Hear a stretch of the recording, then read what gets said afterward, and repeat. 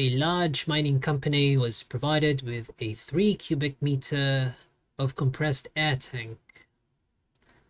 Okay, that's very weird grammar, but we are engineers, not English majors. Anyway, air pressure in the tank drops from 700 kPa, that's our initial pressure, to 150 kPa. While the temperature remains constant at 28 degrees C. That is constant. And it looks like there is no mention of our volume changing either, so this is also constant. What percentage has the mass of air in the tank been reduced? So we're trying to look for percent change in mass, which is equal to 1 minus final mass over the initial mass times 100%.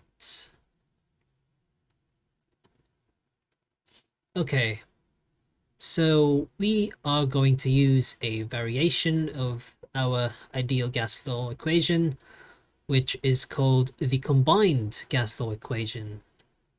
So first, we write the initial state on the left side of the equation, V1 over V1 over M1, the gas constant and temperature. And of course, the final state on the other side of the combined gas law equation. Since volume is constant, these will cancel out. Gas constant is, well, constant, so it cancels out. And of course, our temperature is also constant, which leaves us with this equation. If we manipulate this, the equation can look like this. P2 over P1. Now, if you recognize this is the same as this, so we just need to put our values in first. This is 150 over 700, and that gives us 150 over 700, 0.2143. That is our mass ratio. So going back to our initial equation,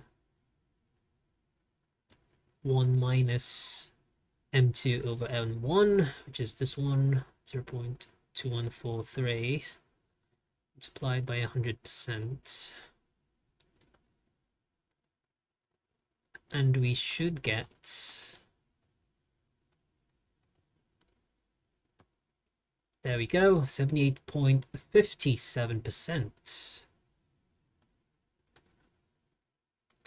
And that is our final answer, which is right here, letter D.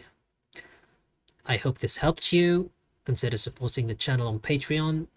Like and subscribe. If you have any questions or comments, leave them below. And I'll see you in the next one, as always.